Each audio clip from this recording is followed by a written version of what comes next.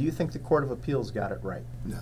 I believe that the decision erodes an attorney's duty to their client, and I believe that it erodes public trust in the legal profession.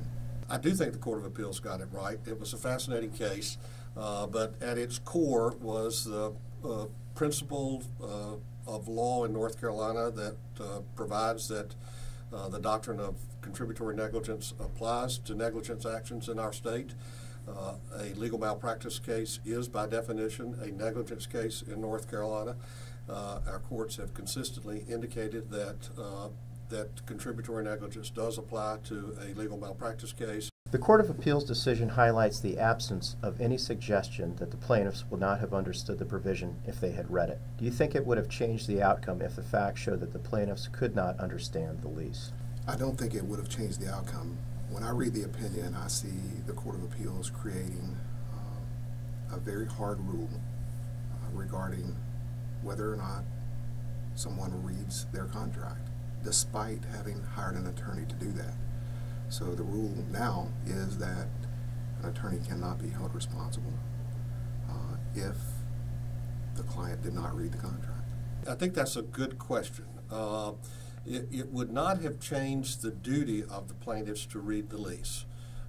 In North Carolina, as I indicated before, I think the law is crystal clear that a party signing a lease has an absolute independent obligation to read that lease, and having read it and chosen to sign it is bound by the lease or the contract, as the case may be. How should the complexity of the underlying agreement affect the client's duty to read the agreement? The complexity of the agreement should be one factor in deciding what duty a client has to read an agreement, but it should be a factual determination by a finder of fact and not the court. So another interesting question. The short answer is no, because the law is clear that a party signing an agreement has an obligation to read that document. That's an absolute duty on the part of anyone who signs a contract who later brings an action arising out of the contract. So the duty to read it, I think, is clear. How should the sophistication of the client affect the client's duty to read the agreement? Certainly, sophistication of the client should be one of the factual determinations in deciding whether or not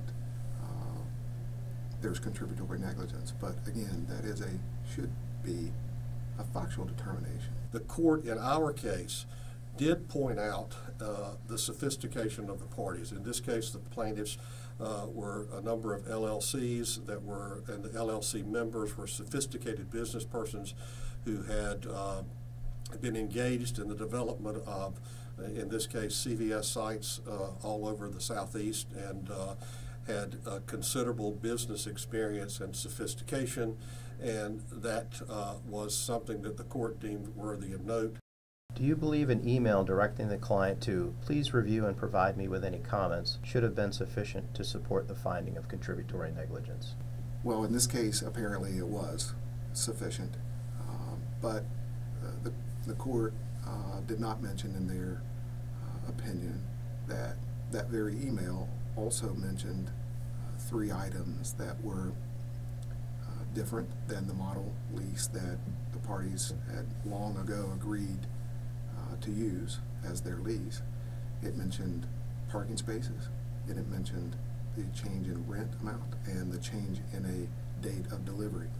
And it is hard for me to understand how, if those 3 items were important, a new provision that had never been inserted into any lease that these clients had ever executed with this attorney that shifted tax responsibility, thousands of dollars per year, was not material to mention.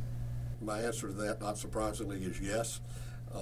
And it clearly was sufficient from the Court of Appeals perspective, and in the Court of Appeals decision, the fact that there had been specific email instruction to all 3 members of these LLCs to review these lease agreements and to provide feedback to counsel was particularly important to the court in its decision, And it was important to us in our argument of the case in the Court of Appeals because we thought that that it gave us really almost two bites at the apple on the contrib issue.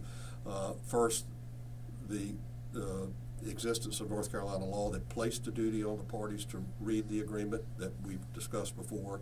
And secondly, we contended a conscious decision on the part of these plaintiffs in this case to ignore advice of counsel to read the leases. Everybody acknowledged that they received these emails, all three. There was no question that they weren't sent. There was no question that they weren't received.